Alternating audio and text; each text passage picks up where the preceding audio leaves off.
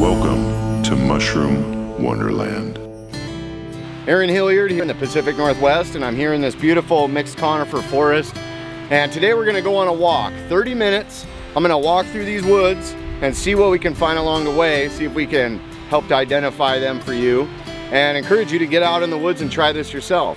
So why don't you come with me on a walk for 30 minutes, elapsed time, and we're gonna make sure that you're not bored. Let's see what kind of mushrooms we can find. And what's interesting is, as I was doing this intro, I look right down here to my left. One of the first things that I see when I'm getting ready to embark on my walk is right here, King Bolite. This is a very old specimen of Boletes edilis, just growing right here on the side of the trail, right as I'm about ready to start my walk. So here's mushroom number one. And it's beautiful. Hopefully we can find some more of these, maybe in better shape. And if you look right here, you can see the pores that differentiate a bolete from a gilled mushroom. This one is undoubtedly full of worms and larvae. So we're gonna toss this one back, let its spores and any mycelium right here that might wanna grow back into the ground, back into the forest. And let's go on our walk.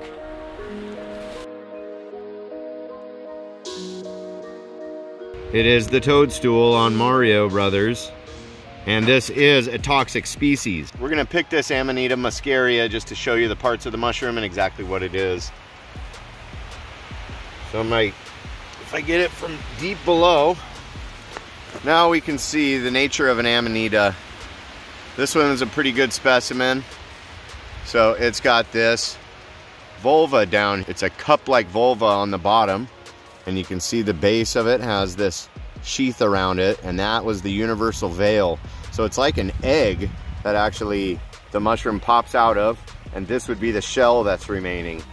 Then you have a partial veil that's right here. This is where the cap margin separates from the stipe. It leaves behind this veil, and that is called the partial veil. If you look on top, all of those white spots are actually remnants of this universal veil down here. So it's an interesting mushroom. It's really beautiful. You can see the gills under there. And this is known to be a toxic species. I've heard about some people trying to eat it for some sort of spiritual or drug purposes, and they ended up getting really sick. Still, very identifiable, very beautiful mushroom. And this one is a little bit more yellow.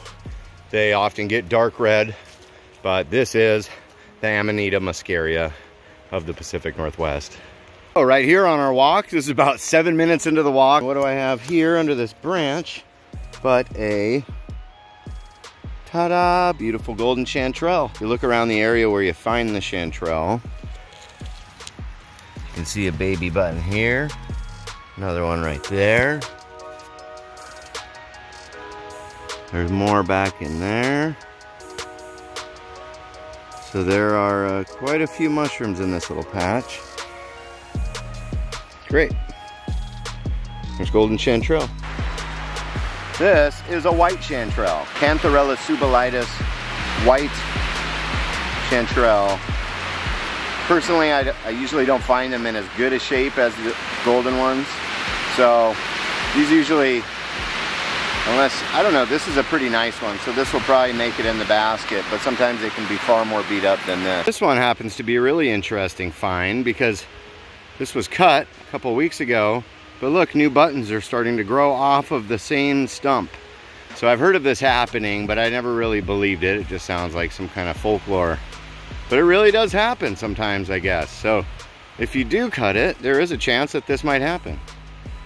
So how about that? Interesting.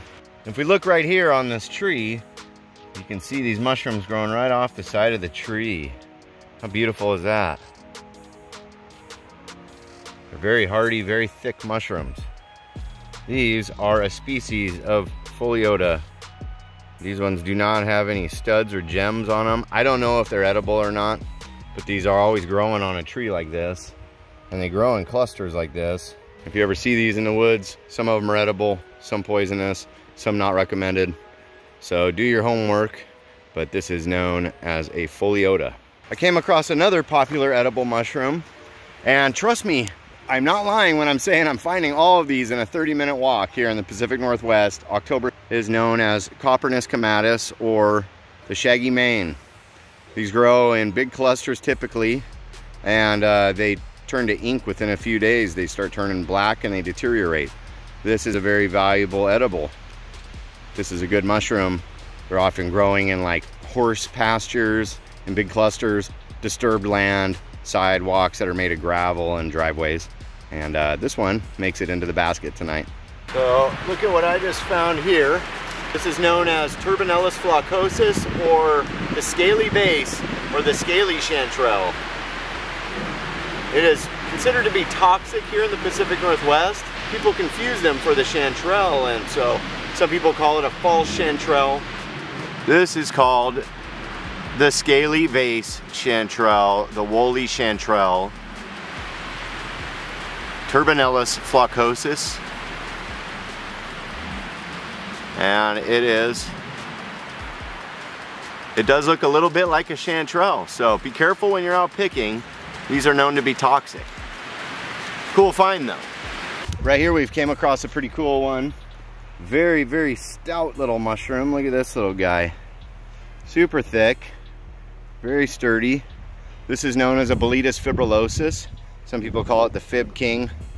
And it's got this very kind of fuzzy cap on it. It's got a really kind of fuzzy cap and a lot of this reticulation on the stipe. And that means these little fuzz and whatnot. I hear they're good eating. So I think this one makes it in our basket today, and we're gonna take it home to cook. So here's an interesting mushroom, a relative of Amanita Muscaria. Right here we have an Amanita pantherina, and this is a full-grown Amanita pantherina, also toxic. Another indicator of this mushroom is the veil remnants that are on the cap. You can see some right here. Those used to be white spots when it was really young.